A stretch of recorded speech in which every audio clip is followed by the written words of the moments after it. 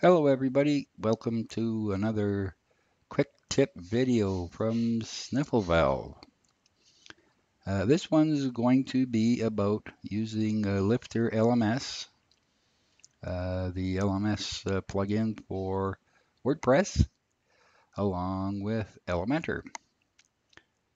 Now, Elementor and Lifter get along together pretty good the way it is. You can do lessons, courses, my courses, with Elementor, but Course Catalog and Membership Catalog are two pages that are not really pages, they're actually archives, what are being displayed on those two. And of course, if you try to edit them directly with Elementor, you'll get this. Let me just switch back over to the back end here. Wrong one. So here we go to pages. And here is our course catalog. And if we try going edit with Elementor, we're going to get this. The old dreaded preview could not be loaded. Well, that's depressing. So let's go fix that. Because now with Elementor 2.0, or actually Elementor Pro 2.0, you can create an archive template. So go to Elementor, My Templates, New. We're going to select the archive, and we're going to call it Course Catalog. Create template.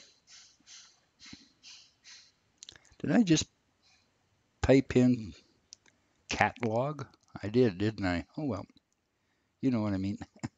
And we don't want a template. We're going to make our own. Because really, there's only one thing we need to do here, pretty much. And as you can see here, I've got the flexible Elementor panel plugin installed, which allows me to do all sorts of cool things. If you notice this, we can collapse them all, expand them all. The biggest thing is you can do this. You can drag them around. So if you're doing anything with theme elements, this is really handy because it puts it right. You can put it right at the top, and everything is here.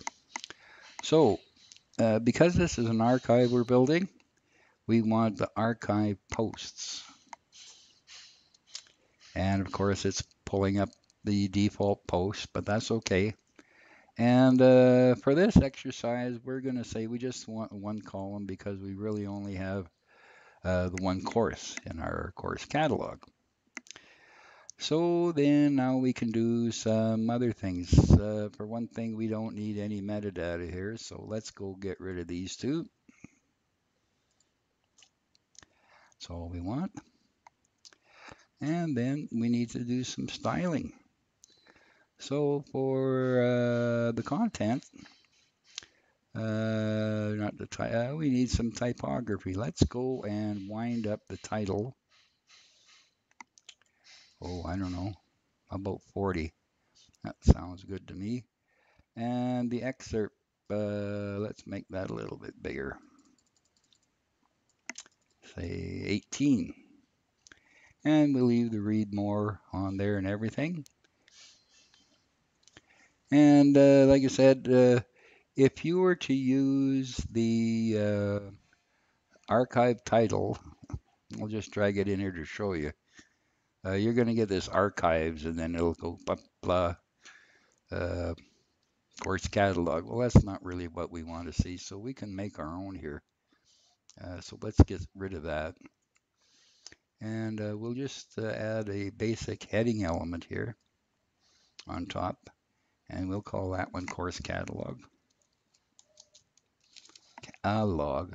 I spelled it right this time, correctly this time, right? And we're going to do something like this and give us some padding. Oh, I don't know, a 20. That looks good. We're going to style this a little bit. Text color, we're going to make it white. Where did it go? Go to the Advanced tab, down to the background, set the color and to this mineshaft black. And then here comes the important part. Publish. Add a condition. All archives? No, we want course archive right here. And that's all we want. Hit publish. Wait for that to update. I'm going to come over here. Now, here we are on the front end of the site, and we'll just do a quick refresh. And here you have your Elementor created course catalog page. Now, one thing I'm going to do here, let me see if we can do that. And we'll make it full and update. See if that cures that. And it does. So that's it. That's how you can get an Elementor created course catalog archive page looking a little bit better than the out-of-the-box version from Lifter, and you do the same thing for the membership catalog. Of course, selecting membership archive as the display condition. Okay, so thank you for watching, and we'll see you again next time.